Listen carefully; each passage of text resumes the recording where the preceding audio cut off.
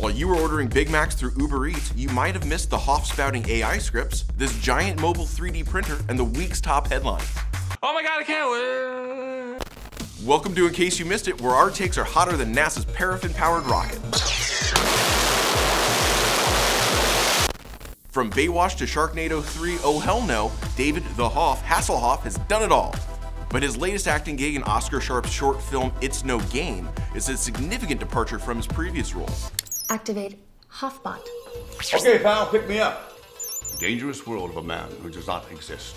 Specifically because all of Hasselhoff's lines were written by a neural network named Benjamin. The AI had previously written another short film called Sunspring after researchers had trained it with a slew of sci-fi flicks.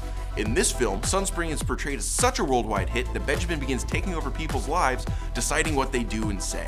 It's the role Hasselhoff was born to play, or at least that's what the AI-powered nanobots are telling me. My good lord. My noble lord. The first remove of... Thanks, guys.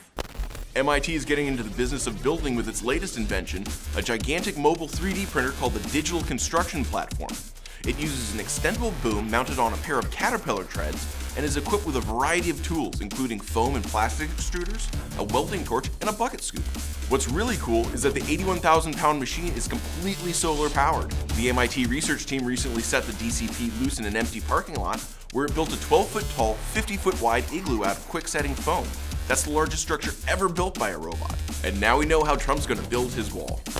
And now for TLDR, where we do the week's reading for you. Tropes versus women in video games is officially coming to an end. NASA is reportedly running out of usable spacesuits. DJI designated large portions of Iraq and Syria as no-fly zones for its drones. The FCC is preparing to gut net neutrality. And an area man was arrested after drunkenly fighting a 300-pound security robot.